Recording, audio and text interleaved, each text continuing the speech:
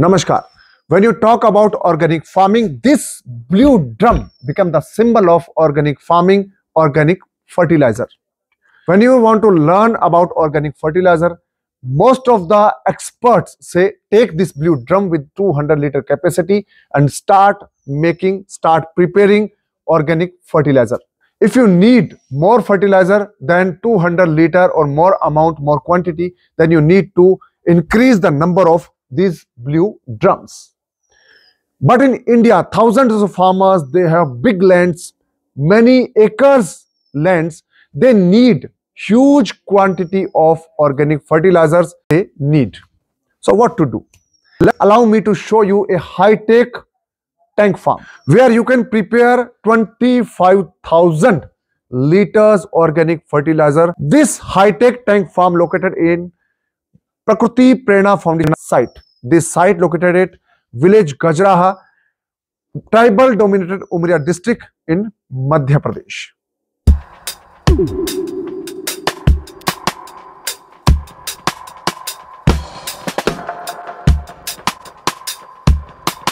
This is one of the unique tank farm area prepared for manufacturing the organic fertilizers and various other organic materials that will be useful for the plants. This soil doesn't have much of carbon content. It's only 0.3%. So you need to enhance the soil, and Prakruti Prerana Foundation decided to go with organic fertilizers and pesticides and everything organic. So to prepare this fertilizers like Jeevamrut, we need to have gobar, the cow dung and cow urine. That were the basic raw materials, whereas urine contains urea. So instead of bringing in artificially made urea, so it was decided that we'll use urine and then extract urea and other materials to prepare the Jeevamrut. So the question came up, if you look into YouTube, they're all, talk about 200 liters tank or 500 liters tank maximum. Yeah. So it's only one tank you're talking about, or two tanks maximum. And they describe, but even for such huge farms, it is not that you can do it with one tank. And though you may call organic, and some of these people, they say organic, but they use only 10% organic, 90% basically whatever is available in the market. So it is not really organic. The crop that they grow. So here what happened, Srinivas and Prakruti Prerana Foundation, they within the 20-acre land, they started growing different sectors. In each sector, they have vegetables and sometimes there are different crops like bajra and at a far off distance. So they needed this fertilizer on a daily basis, and availability of urine, cow urine and cow dung, is not easy. You have to pay in order to get something from nearby, users of cows and buffaloes. So here, of course, mostly cows. And so that means, in order to have different, natural materials that you have to prepare, you need to have different tanks. And also when you prepare something like Jeevamrut you ferment in a tank, you need to have dilute it. So then Srinivas has bought almost like 20 tanks, and then he said, okay, we'll do it. But how do you do it? You need to connect all the tanks. You need to have some kind of a flow of material, flow from one tank to the other tank, and how you do it. So he last year when I came here into this place, so he said that can you help me in bringing these things together.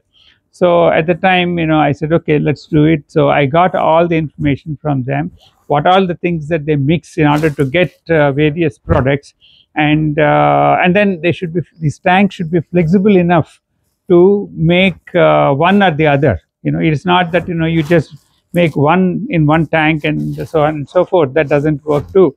So how do we make this happen? And so we have prepared a sketch, what we typically call it piping diagram, and then I gave them a kind of a layout as to how you should connect all the tanks.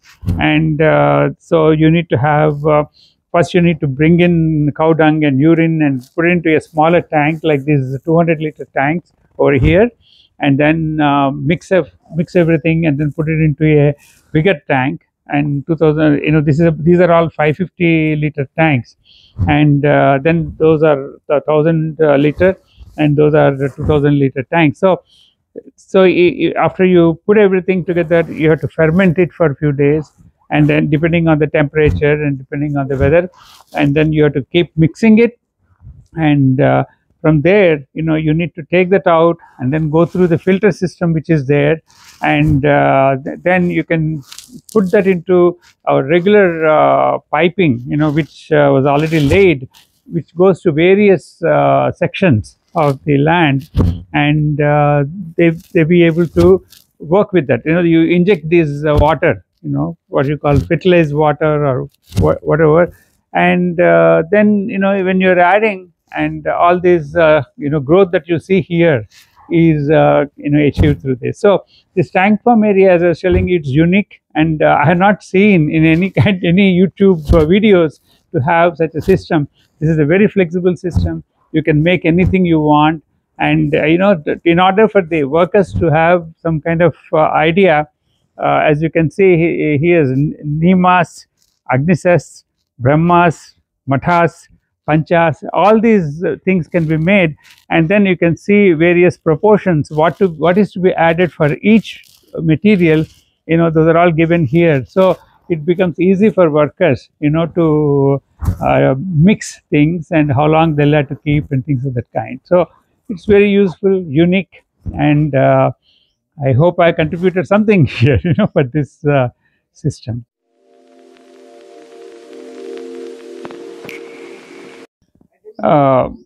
Basically, I come from a petrochemical industry. We designed several tank farm areas like this, and when Srinivas told me that there is a necessity for this, then I have used my experience as to how we do typically, and how we make this kind of flexibility. And when we make so many products, as I was telling you, maybe here itself there are about 6 or 7, and then along with Jeevamrut there's 8. So how you do that, and then how you can use every tank in a most effective manner. So that was the idea, and my experience has helped. I hope they're using it, and then they should be able to get what they want with this system. So in India, people are trying to do organic farming. They are using these blue drums, 200 liters. But there's many farmers. They are progressive farmers. They have big farms. So can they replicate this model? Yes, very much. I mean, if they are interested, they should come and see, and definitely they can. Though it appears expensive, but it is not. As I was telling you, they can make so many products, and simultaneously, depending on the availability of cow dung and cow urine, and of course neem oil and few other things that depending on what they want to make. So yes, it can be replicated, and especially for large farms, and then where you have various products, various items that are grown. See, not all vegetables, not all crops need the same type of material. You need to have different materials to be added. That's where this becomes very flexible, and then they should be able to prepare the material and then put it into the pipelines, and with the drip irrigation especially, so you can have control.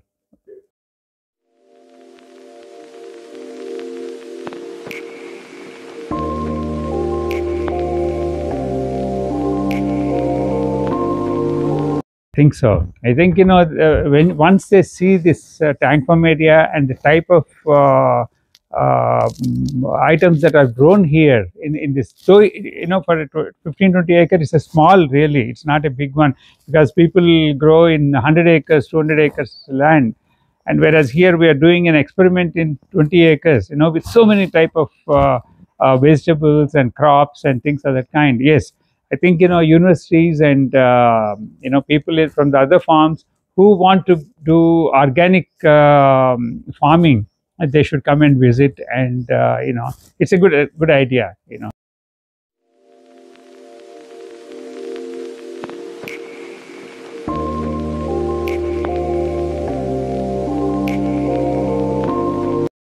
Yes, I mean, I don't say my brainchild. I only helped Prakruti Prerana Foundation, and the idea is there as to what to do, and all I did was how to do it, and how to lay the tanks, and then how to lay the pipes, so that they won't be in the way of anything, and then be flexible enough, So a proper valving has to be there, and of course I made the initial discussions and diagrams and things of that kind, based on which they have slightly modified, and then it came out to be very good and very appropriate. And of course, based on the local needs, and there may be some last minute changes, and the filtration system also, I suggested how they should go from one tank to the other tank, and then how to filter and things of that kind. So it's it was originally whatever conceptualized, but there may be slight modification, and then they minimize the number of pumps they use, and that means you need to have more flexibility, and then they did a good job on that. And the people like Raveen and Srini, and there are a lot of people who have put their thoughts, and they're doing a good job. Yes.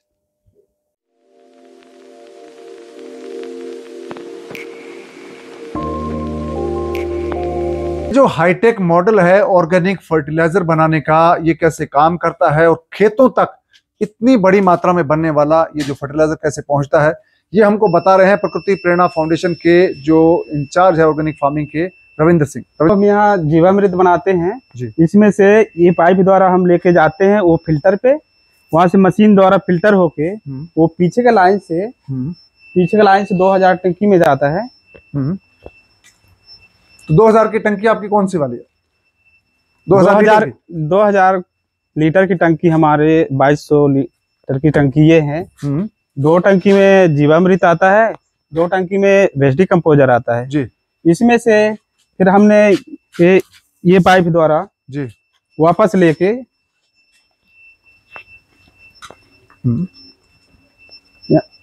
यहाँ से हमने फिर दूसरा motor लगा रखा है इस पे। इसमें से मोटर द्वारा इसमें से 5000 टंकी में इसमें डालते हैं, बड़े वाले टैंक में। जी जी। इसके बाद बड़ी टंकी से हमने लेके जाते हैं ये 5 HP मोटर द्वारा हम खेत पे लेके जाते हैं। तो यहाँ से पंपिंग होता है पूरा? जी। और वो वाला क्या चीज काम करता है? वो बेंचुरी है अपना, जो कंपाउंड के अंदर जो खेत है उसमें पूरा ड्रिप द्वारा हम पानी देते हैं। जी। तो देखा आपने पूरा तरह से ये पूरा सिस्टमेटिक एक यहाँ पर फार्म, जो टैंक फार्म है वो बना हुआ है। इसमें जीवामृत बनाने से लेकर पौधे तक पहुंचने की हर चीज है वो एकदम पाइपलाइन के जरिए कनेक्टेड है, सोलर एनर्जी से चलता है। तो ये एक कह सकते हैं कि ऑर्गेनिक फार्मिंग का बेस्ट जो तरीका है वो यहाँ पर अपनाया गया है। I hope you like this video and understand everything about this high-tech tank farm. If you want to learn more about Prakruti Prerana Foundation, so please visit our website prakrutiprerana.org. Please share this video to the other farmers so they can learn more about this new technology. We will meet in next video. Till then, please take care. Namaskar.